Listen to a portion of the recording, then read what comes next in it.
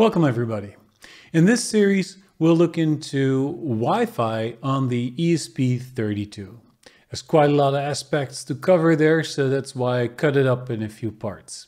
In part number 1, we're going to cover some of the basics, logging in, etc. And then we'll dive into our first real application where the ESP32 is going to grab the time of day from the internet using an NTP clock. But before we get there, let's get to the basics first. As usual, I've posted all the code that we're going to use today on GitHub, so you can just go there and download that briefly.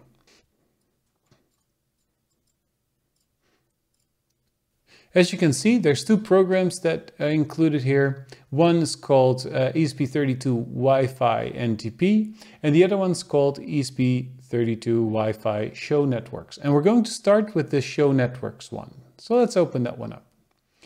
This is a very simple example of a code that scans all the available Wi-Fi networks that the ESP32 can see, and then tries to log in to one of these networks. The code actually is made by Tech Tutorials SX. I included the link above and made only minor changes. First of all, you got to make sure that you've configured the ESP32 as the processor. Otherwise, this code won't compile. I will be using the ESP32 dev module, but there's different variants and it'll work on others as well. Now, the good thing about having that ESP32 configured is that you can use a so-called Wi-Fi module. So I just include here Wi-Fi.h. Then we'll need to define our SSID, so the name of the network we want to log into, and the password. So you can update this particular text to the SSID and this particular text to the password of the Wi-Fi you want to log into. The actual code is down below. There's some small functions here, but we'll get back to that as we go through the main code.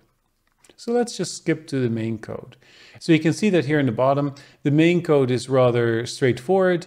There's a serial begin command so that you can write to the console.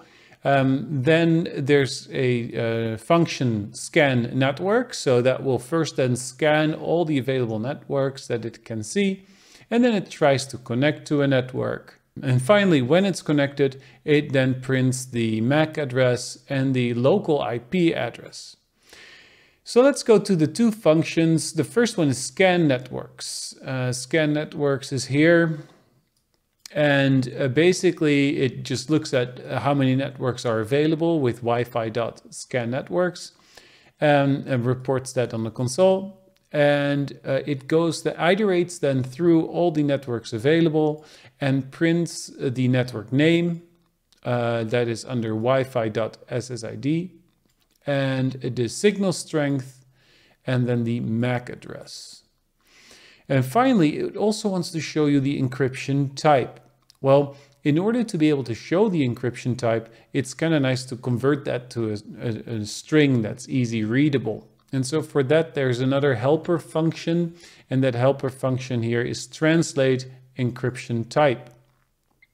So that is the function here above, where we just give it the encryption type as a parameter, and it then switches on that and returns a string with the appropriate encryption type.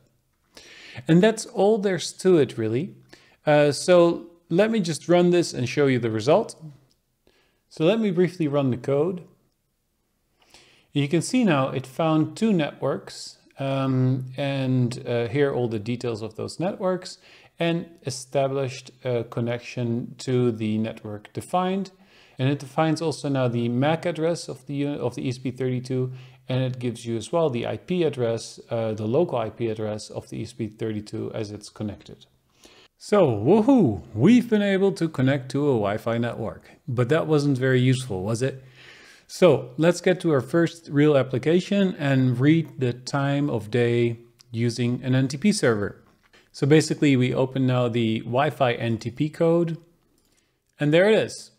Now before we start, I'd like to mention that this code was originally posted by lastminuteengineers.com. but it was posted for the ESP8266, and that's a slightly different variant from the ESP32. So I adjusted it here for ESP32 and shared it with you here. This code is very similar in the way how we connect to the Wi-Fi network, but we do need one or two additional things. The first thing that this code needs is a library to be installed to be able to read out an NTP client.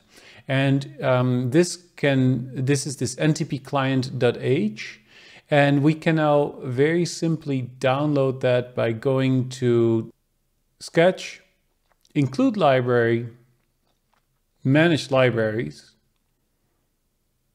And if you search here in the section above on NTP client, then you'll find one from Fabrice Weinberg, and that's the one you need. So just go install and it'll install automatically. You're good to go. So it loads this NTP client library. It also loads the Wi-Fi library and a UDP, a Wi-Fi UDP library, because we're going to use UDP for the communication to the NTP server. So let's go through the code. The UTC offset, we'll get back to that later on. Of course, there's the section where the SSID and the password is defined. Then there's a simple conversion for the days of the week. So it's a simple table where 0 corresponds to Sunday, 1 corresponds to Monday, etc. And then there's the code itself. It's quite straightforward. We define an NTP client to be able to get the time. So that's done by first setting up UDP and then calling the NTP client. We call it a time client. And we refer now to pool.ntp.org. This is a public available NTP server that you can use to retrieve time of day. And I'm located in Europe, mainland Europe, so that is 1 hour offset of the Greenwich time. And thus I added here parameter UTC offset in seconds. And you can see here in the top that is equal to 3600, which is of course equal to an hour. Okay, so here's the setup. So first we initialize the serial communication channel. And then we start the Wi-Fi. The Wi-Fi started exactly the same way as we saw before, but it's not put in a separate routine. So here straight away it's Wi-Fi.begin with the SSID and the password. And there's a simple while statement to wait, are we connected yet? And only when we're connected, the ESP32 will continue. And it will show you dots while it is waiting every half a second. So when it's connected, the time client can be started, and the actual loop here is rather straightforward. The time client is updated. We print the current time. We wait a second and then update the client again. So every second you get an update of the time. Let's see now how this works. So, and here's the result. And as expected, the ESP32 writes every second the actual time of day to the console.